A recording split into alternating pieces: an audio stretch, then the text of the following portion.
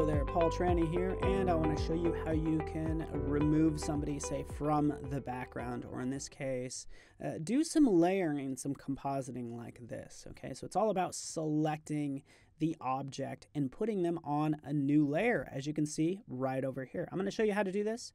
Starting right over here, you can see all my fancy text layers. I'll turn those off, and I just want to sort of pull her out of the background. So with that layer selected, I want to then start selecting this lady. So I could use something like the lasso tool and try to select part of her, or I could use the magic wand right over here as well. But I'd probably want to start with the quick selection tool. So with the quick selection tool, I can just drag over parts of her and select her that way. But I'm going to do you one better. This is in Photoshop CC 2019, right up here. What do I want to do? Select the subject. It's right up here. Or it's also, if I go to select right in here, subject, it will, through Adobe Sensei, detect the subject and select the subject in this case. It gets me about 80% there. I notice there's some areas right in here that I could probably clean up. So with the quick selection tool, I'll hold down the Alt key or Option key and just drag over and remove. And without holding the Option key, I can select more. So I can continue to refine this maybe a little bit more here, but I'm going to do you one better. I want to go right up here to select and mask. This is where the magic happens. Going to select and mask, we can see this new interface. Notice the color over here. I have it changed to red because really I need to select this black. It's kind of hard to see on black. So I change that to red.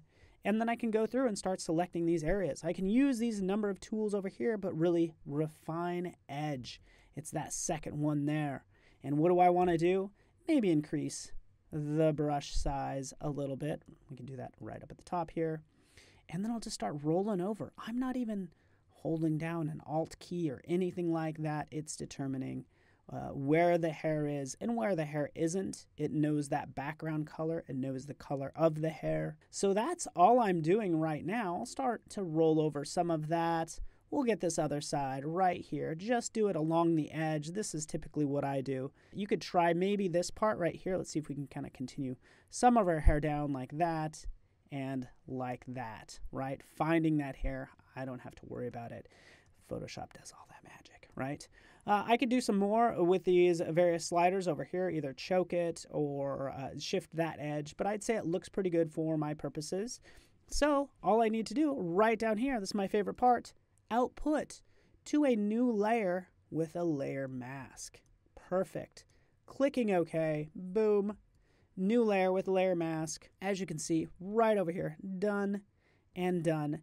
Now keep in mind I can always paint with black. I could start to do my own cleanup and get more exact if I want to, but that's how I've made this layer mask right here.